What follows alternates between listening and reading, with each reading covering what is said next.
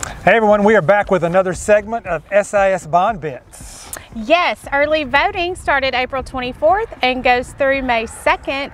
Be sure to vote. Of course, it's best when you vote to be an informed voter. Yes. So we are here to inform. As you know, the SAS campus currently houses 5th and 6th grade. So this past week, I asked several current SIS students this question. Is SIS an elementary school or a middle school? Here are some of their responses. It depends. If you're in 5th grade, I think it's elementary, but if you're in 6th, I think it's middle school. I think it's more of an elementary school. I think it would be a middle school because there's a 6th grade. Elementary.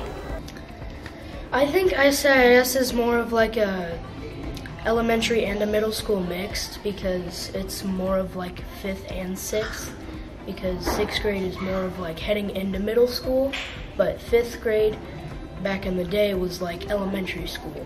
I think it's more of a middle school. Elementary. I'd say kind of in both, but if I had to choose, probably middle school. I'd say elementary school. How come? Because, I mean, 5th graders are in, like, technically they're in elementary. A middle school. Middle school. Both, yeah. Why? Because there's 5th grade, it's supposed to be in elementary, and 6th grade is supposed to be middle school. Yeah. I'm not really sure, but if I had to guess, I might say even intermediate is middle school. Elementary. Like a middle-ish school.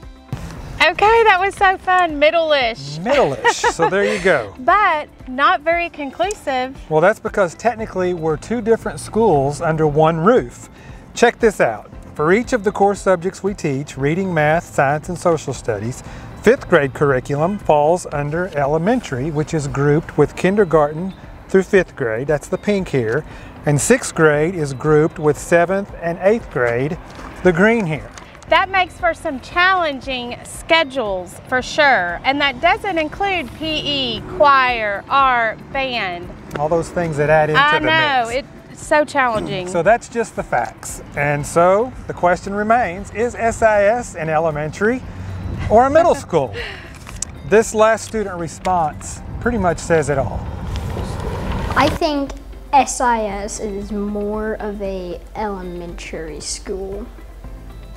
Oh, no, you know what? I'd have to say middle school. It just houses upper grades, you know. Okay, final answer is gonna be middle school, final answer. I think it could be both though. That was great. It's still not very conclusive. No, it's not. So those are the facts. All right, go vote.